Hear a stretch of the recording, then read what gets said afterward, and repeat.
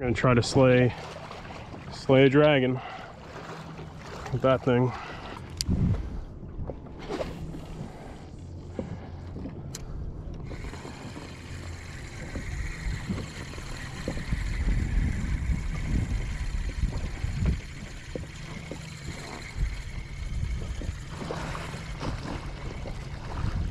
That's a barracuda. Saw him?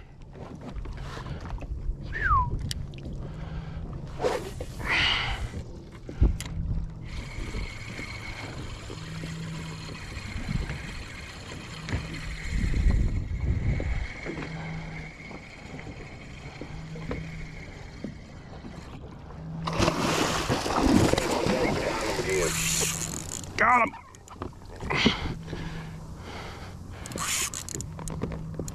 That was the sickest eat ever, guys. I was so sick. I was so sick. He's giant. I'm so screwed.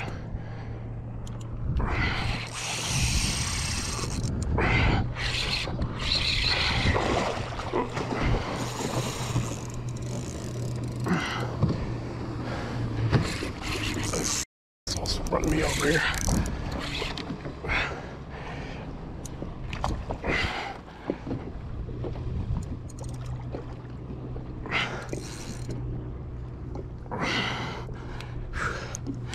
Got him.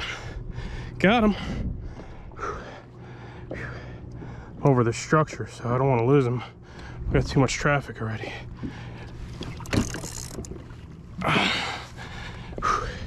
Even if we lose him, that's okay. I just wanted that eat. Check it out, guys. Big berry.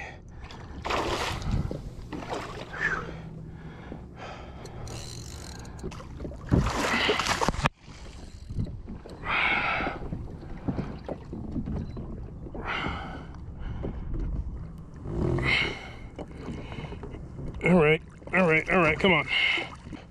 Yikes, this looks terrifying.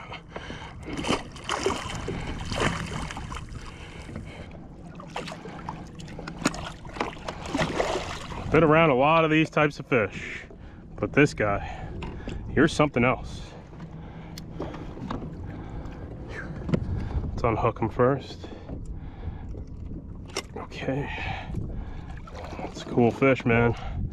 Like a quick shot of him for y'all on YouTube land. Oh man, I used to know a guy on Avenue X that smelled like this thing. Cool. As promised, first barracuda of the year. This thing is insane. Well, I guess I could get this video started. That was my original intention. It got a little too busy, so I had to leave those barracudas. Kayaks, they're just, you know, it's kind of the novelty platform. You can catch 100 barracuda 20 miles out, but get them on the kayak near the beach is its own, it's kind of the joke platform to do it on, right? Let's do a little bottom fishing, and if this traffic clears up, we'll go try to get another barracuda. I caught that fish within my first 5 minutes there, so I would say we're on the northernmost range. We're pretty close to it though. You got a couple in Virginia, I think. So that's our summer. I think they're insane. I can't think of a fish that's anything like that. So, and these are barracuda tubes, striped bass tubes, really. I have 2 hooks in here. That one was in the middle. They like to T-bone your lures.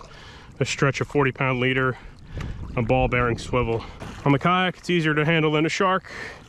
It's kind of what I got, you know what I'm saying? So that's a Penn Clash 3000. I've got 30-pound braid on there. That's the Jigging World Black Widow. All right, I'm gonna head over to the next spot here. We're gonna try to see if we can jig up some, you know, something off the bottom that we can eat. Flounder's closed, so I'm gonna use, you know, metal jigs. There are some triggerfish out here, usually. So we're gonna try to see if we get a couple of those. Barracuda didn't hit this thing either, so I tried this flying wide back. I figured it was the right color and right profile. This looks dumb as hell. I'm putting a couple strips of fish bites on here. If you watched a couple of my videos from other years, you know, you'll know that the triggerfish will jump on that. So yeah, it doesn't look like it makes much sense, but the triggerfish are aggressive fish. So I'm gonna get out there to like 45 feet. All right, and let's start jigging. Let's see what we get on it. Something twisting. Let's see. Oh, that's not a shark. I don't like the feeling of this one, guys. Oh gosh, oh gosh, oh gosh. Please don't be a shark. Sometimes when you get to the bottom and get a bite instantly, it's not a good feeling. I'm gonna tell you that right off the bat. I also like them to come up kind of clean. Is it a shark? It's a shark. Oh gosh. What kind of shark do we got here?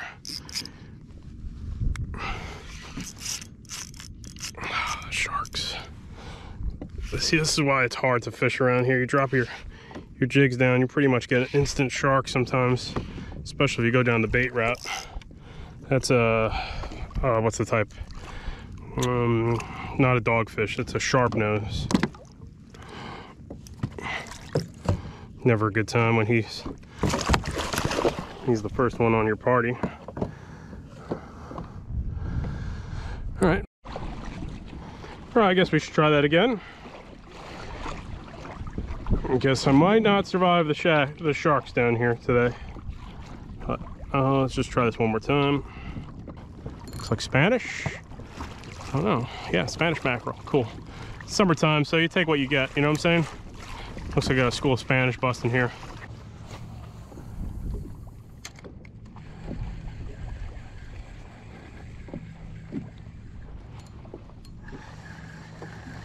Spanish. I think these are Spanish mackerel. Didn't look very big, but that's all right. Yeah, Spanish mackerel. This one. Can't. Staple of summer right here. The Spanish mackerel. Whoa, whoa, whoa. I'm gonna keep a couple. We're gonna pan fry them for dinner. Whoa, summertime. That's little chicken nugget Spanish. Yeah, we're covered in these all summer usually, so I'm out here. I'm gonna keep a couple fish today, so that'll be just fine pan fried.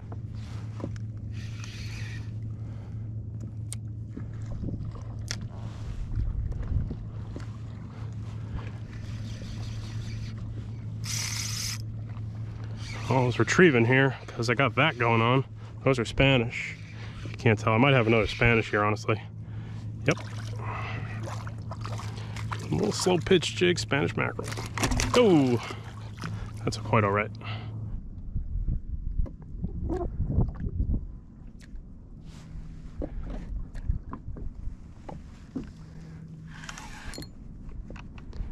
Nice fish. It's gotta be a sea bass, right?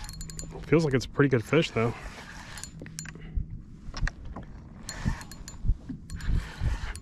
What we got? Oh, it is a black sea bass. I figured this was. It gotta be 13 inches to keep. Most of ours get to, like, you know, near the beach. You'll get a 15 incher here and there. He's picked up some kind of cool colors. Got kind of an interesting bottom here. They get some pretty interesting colors. Yeah, that guy's like 13. Oh, he's just over 13 and a quarter, but you know what? We're gonna put him in the, if we put him in the cooler, he'll shrink. And these guys just don't have much meat until they get to about 18, 19 inches, so it's okay by me. Haven't really caught a black sea bass along the beach over 16 inches here. Most of the keepers end up being like 13, 14s. As you get further offshore, they'll get into that 18, 19, 20 inch plus class. Near the beach, it's just very spotted. You see a good one, so 13s. Okie dokie, almost on the beach. I'm gonna throw a couple, try a couple of things here. I'm seeing like a spinner shark here and there, or blacktip. One of those two are kind of coming up and doing that little roll. Nothing besides that, nothing trolling either. So it's, you see, it's kind of hard here in the summer without the flounder. Spanish mackerel's around, but it can be kind of inconsistent. Sometimes the size might not be what you want. You know, the fall comes around, we'll get those big Spanish like we usually do, but summer Spanish can be those, you know, pan fryers. Triggerfish here and there, that's not consistent ever. Usually I catch like 3 or 4 triggers a year, so also not the most consistent near the beach thing. Flounder's definitely consistent right now. We could try to snag a drum or two, not snag, but catch a drum or two. It's an expression. Catch a drum or two on these rocks right now. I think that's what I want to try to do to wrap this up on. I also post weekly videos on the Patreon page. See, this type of video is made for YouTube, right? It's kind of it's real, but it's kind of also crafted to fit a neat YouTube algorithm. Patreon videos are they're more specific, they're more tactical, they're more how I plan, how I fish for certain types of fish from a kayak. We're coming up on 100 patrons, so thank you to everybody who started joining this year. I'm doing that more to get a little more flexibility or freedom on the type of video I want to post, because, you know, YouTube punishes me from going outside the check marks, you know. This jetty's always great for jigging big flounder on artificials. Definitely can produce some of the biggest flatties out there. I like to take my time on the hook set, honestly, because we have so many oyster toadfish. Sometimes getting a little extra pull, you'll know.